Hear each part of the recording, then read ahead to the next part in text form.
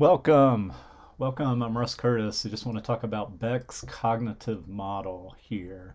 I want to thank the students who've helped with this diagram as well, this flow chart that we have going here. All right, so with Beck's cognitive model, and we're looking at an example of a relationship breakup. So you've got a client who has come to you, recently had a relationship breakup, obviously upset.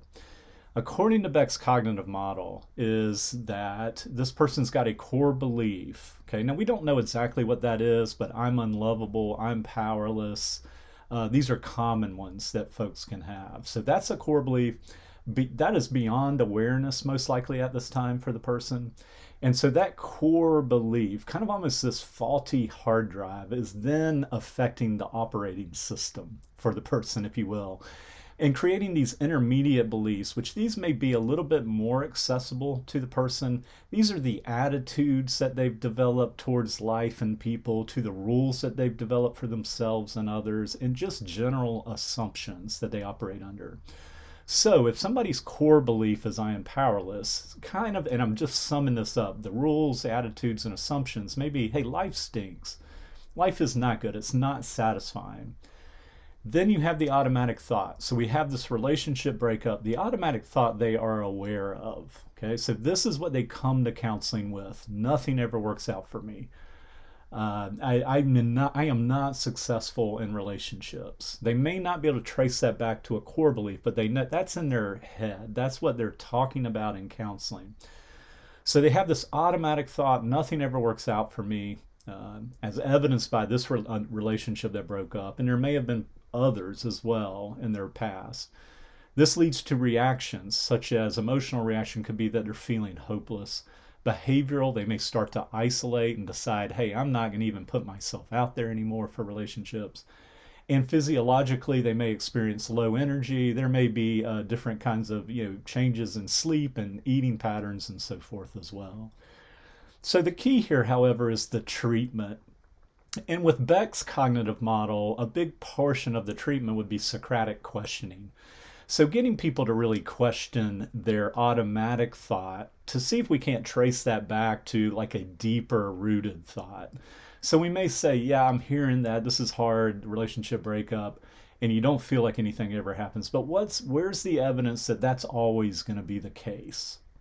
And we'd want to process that with the client with empathy. Where is the evidence? And because this happened, because this relationship happened, does this mean that every other relationship in your life is going to be unsatisfactory as well, or that you should just give up?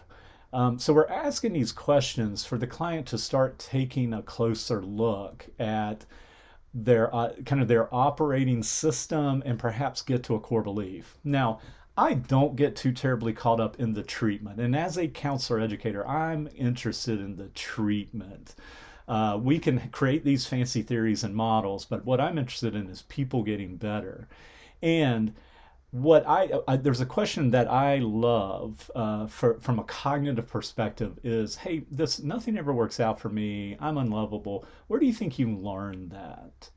I like this for a couple reasons. It causes a pause. It causes the client to pause for a minute and move from, instead of, oh, I'm unlovable, to, hey, maybe this isn't me. Maybe this is something I learned.